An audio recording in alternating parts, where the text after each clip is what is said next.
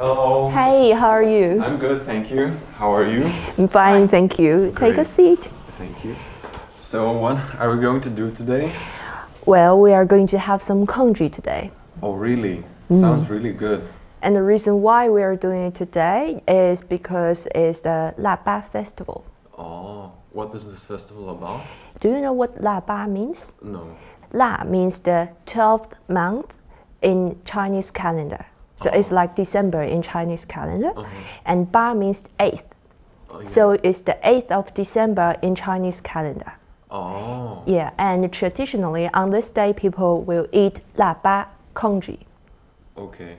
And I suppose the laba is made from these grains on the table? Yeah. Oh, nice. So in traditional Chinese medicine theory, grains is the foundation of the pyramid of people's nutrition. So it nourishes the essential qi. So congee made of grains will tonify your essential qi. There are a lot of different materials that people made this congee from. The different places in China have different recipes, but generally these are made from some of these materials or all of these. This is job's tears, longan, dates, lotus seeds, and this is called kidney beans.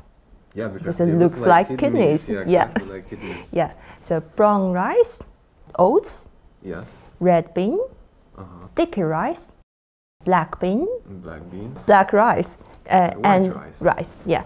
So you can see they have different colors. They're in different and colors. I noticed that some colors are dominating. For example, there's the white color, black color, red color, and yellow color.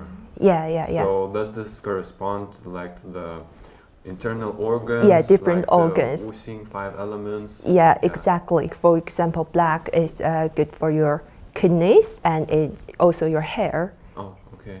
And also others like white related to lung system, red to heart.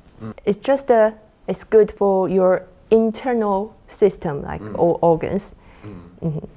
Sounds really interesting. And also, it's very simple to cook. Just put some of these or all of these according to your taste and or different customs, and you put all of these into your pot. Put in some water and boil it for a period of time until all the things are soft and ready to eat. Maybe it will take 1 hour, 2 hours or so. Yeah, it depends on how much you have inside. Yeah. And beans take a lot of time to boil. Yeah, exactly. Maybe 2-3 hours. Yeah, and after it's done, if you like, some people like sweet taste, so you can just choose some sugar and honey to make it just taste better. Okay. Shall we have a try? Try this. Okay, thank you. Yeah. Smells so good. So, all of these grains you used in this porridge? Yeah. All of them? Yeah. Oh yeah, I can see the kidney bean and the sticky rice. I recognize that. Okay, I will try.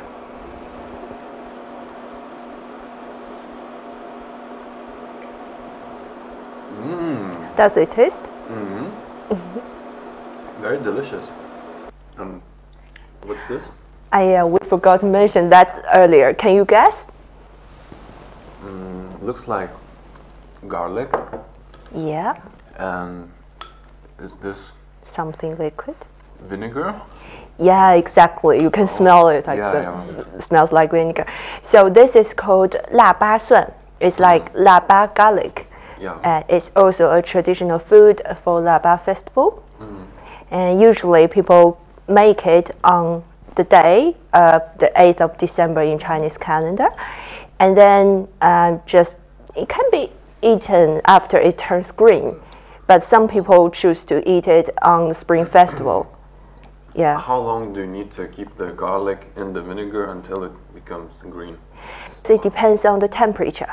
And if you just put it in a place that is really warm, like beside the heater, it turns green pretty soon. And otherwise, if it is at a colder place, it takes longer. Maybe I'll taste it another Thai? Well, actually, it's a very good company for dumplings. Really? Like people eat dumplings with vinegar.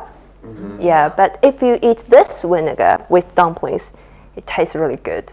Oh, you just use the vinegar, but you don't use the garlic. You can also use the garlic if you like.